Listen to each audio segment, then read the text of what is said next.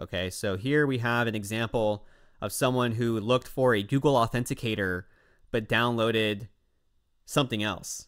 And we need to find out who, what, when, and how, and put the answers here.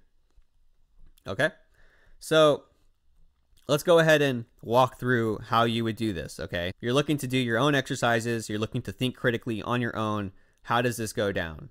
So first we need the zip file. Okay, so we're going to go ahead and copy the link address. Let's go ahead and do it on VirtualBox for this machine. Okay, so this one has 4 gigs of RAM. Let's go ahead and check it out on our network settings. Again, let me put this to NAT so that we can download it. Let's go ahead and get that first one. All right, let's go ahead and WIRESHARK that. Okay, so here we have our PCAP file. Let's start from the top, just get a feel for it, right? We have some DHCP going on. This is going to be used to assign IP addresses.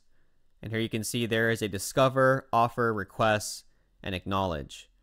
So this machine, this Intel 264A, ended up being assigned a .215 private IP address. And if you even come to the initial discover in our DHCP details, there is the client's MAC address, Intel 264A.